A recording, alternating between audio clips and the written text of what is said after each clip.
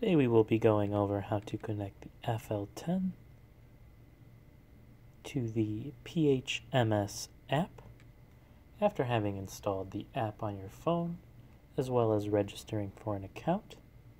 Please turn the unit on and then go into the PHMS app itself. To sync your device to the application, please select the green New Device button, which will search for any devices in your local area.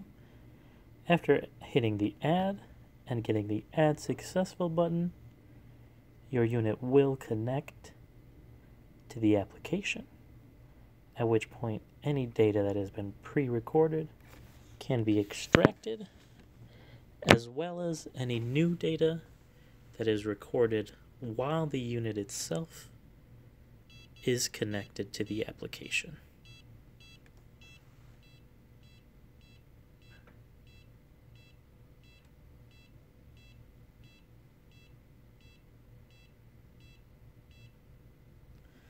This new data extraction can be initiated by hitting the refresh button, which will turn green when fully downloaded.